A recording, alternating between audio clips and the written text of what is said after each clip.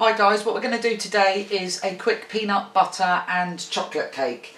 So we're just going to start off by putting our caster sugar into our bowl, our peanut butter.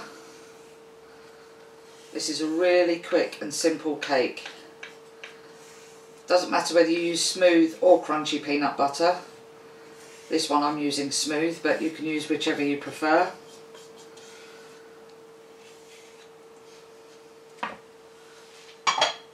Then we're going to go in with a little bit of milk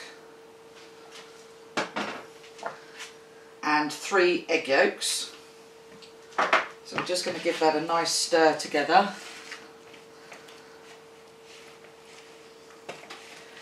Just so it's all incorporated in.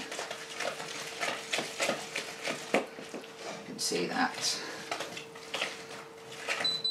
Then we're going to go in with our self-raising flour. And give that a nice stir through. Get it all combined.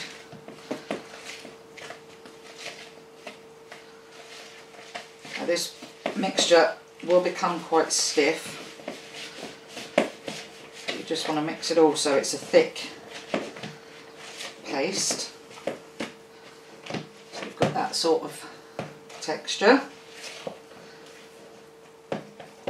And then here I've got the 3 egg whites which I've just whisked up to stiff peaks. So what we do is we go in with those. And now we give that a good stir to incorporate all of that in together. So that you'll end up with a nice fluffy batter. This is a great one to get the children cooking because it's so simple. So nearly there.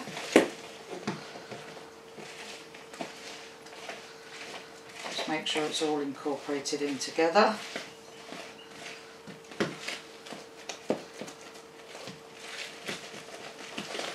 There we go.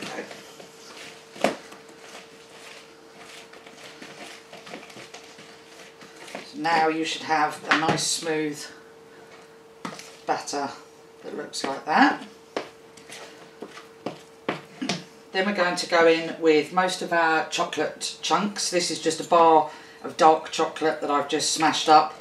Not into uniform sizes, you just want it higgledy-piggledy sizes.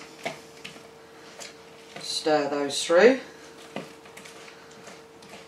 Right. Then I've got an 18cm cake tin that I've just lined with greaseproof paper, and then we go in with our batter.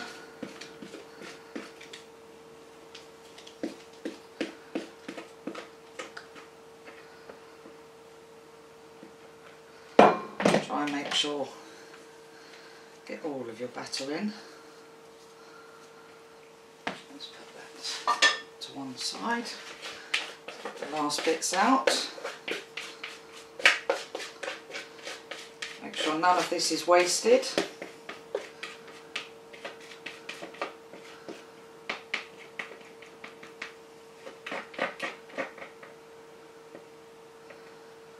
There you go.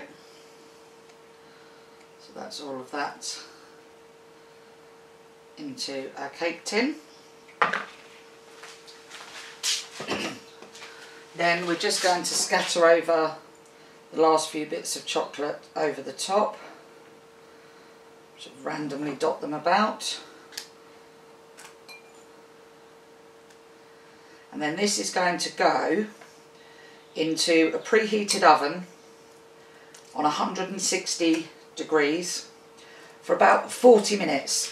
What we're going to do is we'll check it. We'll pop a skewer into it. As long as the skewer comes out clean, then that's the cake done. So we'll come back when it's been in the oven for about 40 minutes. Right, so this has baked for 40 minutes. As you can see, it's lovely and all the chocolatey bits all stay on the top. I tested it with a skewer and the skewer's come out clean, so we know that the cake is cooked. And then all I've done is I had some cherry conserve, which I've heated up in a saucepan, put through a sieve, and then we've just got like a nice lovely sauce. And in here I've got 2 tablespoons of peanut butter, 1 tablespoon of icing sugar, and a little bit of water just to make it a drizzle consistency. So all I'm going to do is just give a drizzle now across the top of the peanut butter, and then the same with the cherry.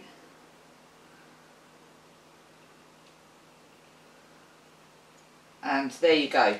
There is our peanut butter and cherry cake. Give it a go.